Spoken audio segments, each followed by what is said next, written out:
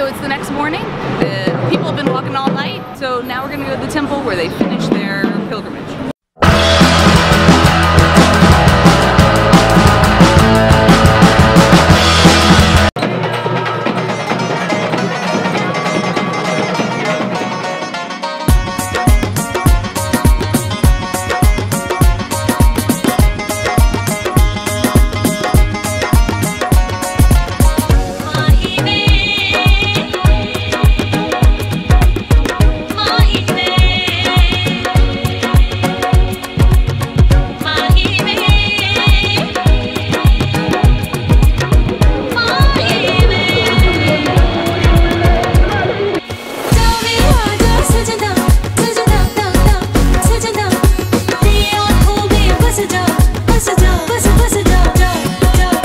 The night before, the mood at Maha Mariamman Temple was somber, serious, and sacred. During the daytime, as devotees completed their walk to Kalumali Murungan Temple, the mood was jovial, jubilant, and joyous.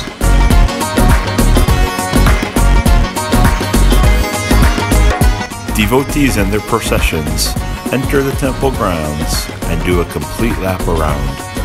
When they are finished, they find themselves at the front of the temple. It is here that they perform the Kavadi Atan, or burden dance. There is a line of people with jugs on their heads, waiting to make their offerings inside the temple to the gods. The spirit of the festival can find its way into anyone. It is not uncommon to see people suddenly be overcome by faith, or go into a trance seemingly out of nowhere, but the sense of community felt by all makes sure that they are taken care of.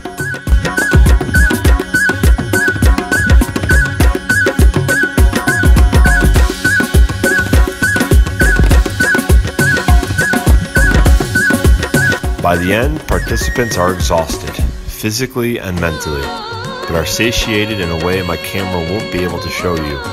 Remember, this is a month-long process of eating a certain diet, sleeping on the floor, praying regularly, and more that ends with a physically taxing journey with a literal representation of the burdens they are seeking God to help them with.